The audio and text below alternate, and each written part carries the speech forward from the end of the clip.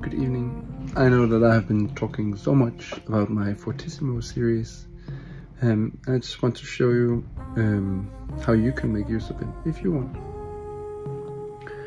I made a Google Drive with all the compositions. Now there's like 46 compositions, and by the end of the project there will be 80.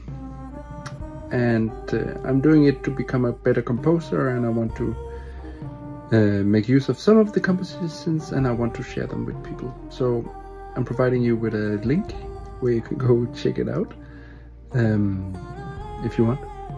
So I'll show you now an example on Fortyssimo number 29. We recorded it in the studio with Sofie Trolle in the Hideout Studios, and it sounds amazing. It's part of my new album.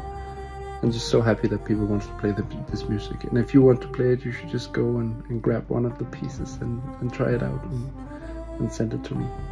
So I made it like this.